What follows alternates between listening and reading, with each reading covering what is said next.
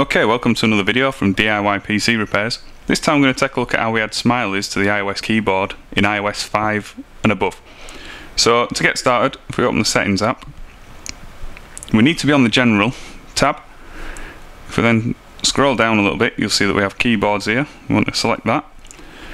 Within keyboard you see international keyboards, and we have one. So if we select international keyboards, you'll see that I have UK English and I need to add a new keyboard. Go down the list, you see emoji, we select that. That's going to add the new keyboard, and if we go back now, you'll see on the international keyboards we have two. So if we open up a search now, you'll see down here that we have a new icon, which is a little globe in the bottom left corner. If we click on that, that's going to change our keyboard to show the smileys that we've just added. Now there's all different categories, there's loads of them in here. And once we're selected, if we hit the globe again, we're back to the standard keyboard. So there we go, pretty straightforward. That's how we add smileys to the iOS keyboard, and I'd like to thank you for watching.